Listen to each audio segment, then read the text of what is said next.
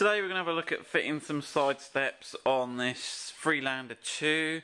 In some markets it'll be called the LR2. So, right, let's have a look. Right then, so this is, as you open them up, do you want to open the box up, Kate? I've got Kate helping me today. Right, so this is what you get in the box. So these are what we would call the factory style ones. So you particularly got this sort of swooshy pattern, and you also got this join here on the factory style ones. And then on the edge you've got the, do you want to just lift that out a little bit, Kate? So you got they come with this protective plastic film which you can remove at the end of fitting, but I'll just show you what the steps are like. So you'll see they've got this aluminium tread round the out, sort of strip round the outside, and you've got this tough sort of rubberized ABS plastic top finisher step. So we'll show you how to do that. So if you just lift the step out, Kate. So the steps have basically got these little outriggers. So the steps come all pre-assembled with the outriggers on. So once you've got the receptacles for the outriggers on the car, the steps just slip on. So that's the last thing we'll do. Okay, let's lift this one out over the top as well.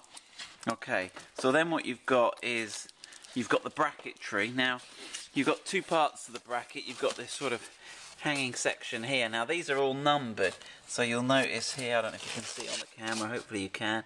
You've got number 4. So you should have numbers 1 to 6. Okay, now they're different. Now the other bits, if I can wrestle these out here.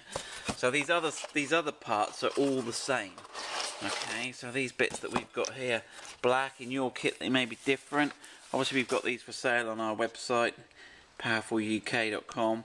But yeah, so these are, so we'll go through that now. So you've got basically you've got your 6 of these, you've got those, and then at the end there, do you want to open up that, Kate, and we'll have a look at the sort of fitting kit.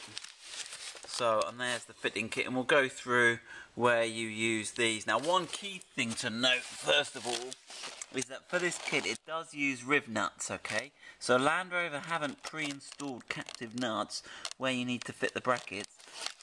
So you have to fit 6 of these riv nuts. They're called nut certs, rivet nuts, and you do need a tool for those.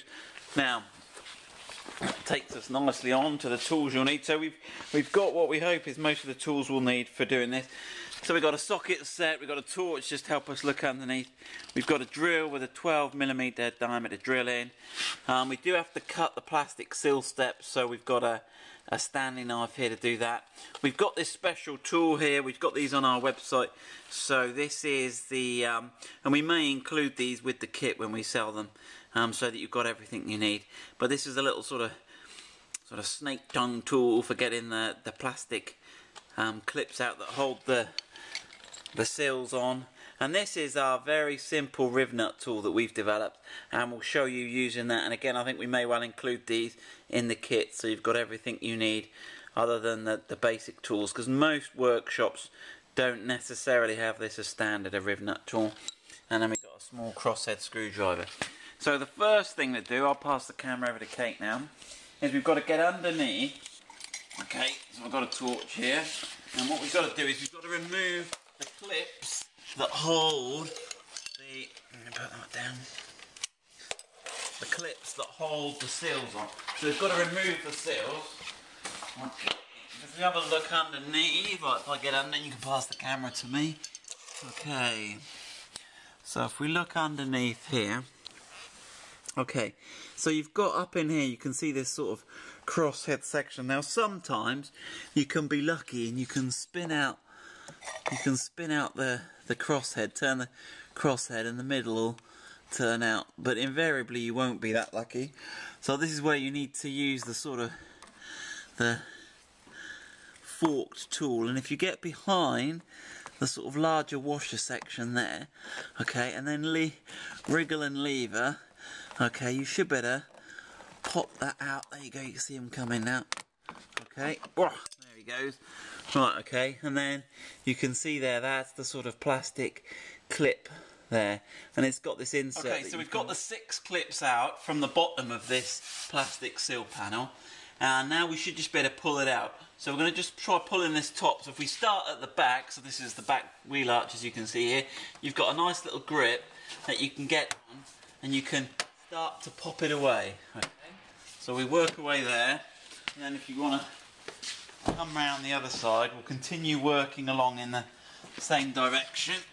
Okay, so that's it there. Okay. Pop it along. Okay. Okay, and then the back's fallen away. Right, and then on the front, you've got this little, let me show you here. Okay, what we've got here is this little section. Obviously you've got a whole chunk of mud, but you've got this little tongue section here, okay? And that pokes forward into like a little docking station right in this front corner plastic. So once you pull them away first, then drop it down at the back, and then you need to slide it backwards in this direction. Okay, and if you want to step back, Kate, and just show them what we've got there. Okay, so that's the sill removed. Okay, so we've cleaned the sill, so you can see this is the sill, and we've marked, there's 3 slots we've now got to cut. Now we've marked 2 of the slots at that end in orange, just so you can get the idea. We've marked half this slot here. Now if you look, I've got the torch here, and hopefully Kate can catch this on the camera. You can see here where there's a cross mark, which is where you drill, and this outline is moulded in the plastic. So that's there on all 3 slots. Okay, so basically we now need to drill. So what it suggests you do in the instructions from Land Rover is you put your drill on the centre cross here and drill out both ends and then cut between them, okay? So let's have a go at doing that. I'll keep the torch there, put it on the middle. Okay, and we've got a bit of wood underneath,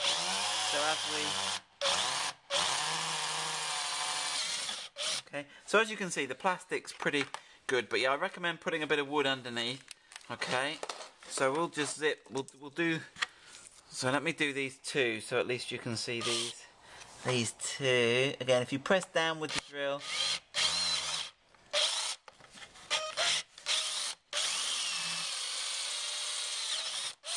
okay, like so. So there's the 2 holes we've got there, and now what we've got to do is cut between these 2 with a Stanley knife. What I'll do is I'll just finish drilling the holes, these next 2 holes at the end of each of these slots, and then I'll come back and join you, and we'll have a go at cutting through between the okay, holes. So we've got the 2 holes cut. We've done it all the way along the length now, and now we just need to basically score through with a sharp knife the 2 lines on here marked by Land Rover. So don't try and do it all in one go. Take a couple of goes at it. Okay, we've just put a new blade on this knife.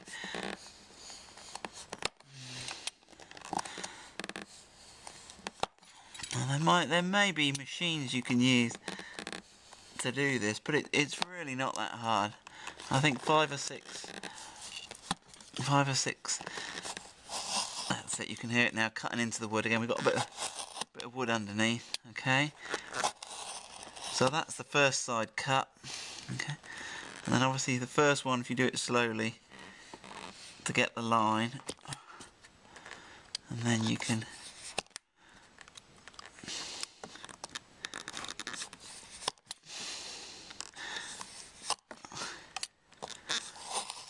that's it.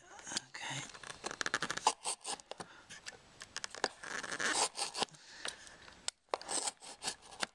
I think that should now pop out. Okay. So there we go. So that's popped that out, and then if you want, you can just clean up the edges a bit with a knife. Okay, like so. Okay, and that's what you do. Now, obviously, that then gives you the slot on the underside of the sill where the brackets go through. So I'll go and do the next 2 of these slots, and then we'll come back and do the next. Okay, so you can see we've cut the 3 slots now, and now the next thing is to insert the riv nuts. So this is basically the riv nut here. You'll notice it's a way of forming a captive nut. So you've got a threaded section and then a non-threaded section. And what we need to do is push these up under. Okay, so this is the riv nut tool we've got. And what you've got to do is you've got to take your... the riv nut tool comes with a bolt there. Is spin the riv nut up onto the bolt like that. So it's just biting. And then we're ready to insert it. So we've got here a little socket driver with a 10mm socket on, and we'll go and do this underneath. So now we're under the car. So it's not the holes that you see here next to the rubber grommets, it's the ones over the back towards the centre of the car, and you'll see there are just 3 of them. Okay, so you can see this is the back wheel. So you've got one here. Okay, moving forwards, another one. Okay, and then towards the front you've got another one there. Now what you need to do is, okay, right, let me see how we can do, is you've got to insert the riv nut with the riv nut tool, like so. Right, Kate, can you hold the camera there? Right, that's it, if you keep it there, right, I'll tell you if you go out of line. Right, okay, let me grab that little hammer, I'll do my little hammer. Right then, okay, so if you push the riv nut, that's it, okay, in like so. Okay, now you might need to push those in, this has slipped in quite easily. And then put the socket on, okay. Now, if you keep the riv nut tool still, and wind the socket. Now what that's doing is deforming the riv nut inside the cavity to form a captive nut. Okay. Right. Now you'll feel it goes easy, and then it starts to get hard again, okay? And when it gets hard again, you know it's wound up fully, okay? And now what you need to do is just remove the bolt, okay? And what you should find is, just adjust, oh, no, ignored it there, sorry. Right, now this might be sideways when you're viewing it at home on YouTube, sorry about that. Okay.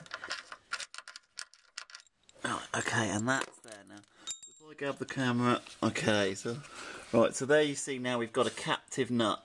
So that's all in there and sealed, ready to accept the brackets. So there's 3 of those to do. So I'll do the other 2 now, and then I'll come back and we'll do the next step.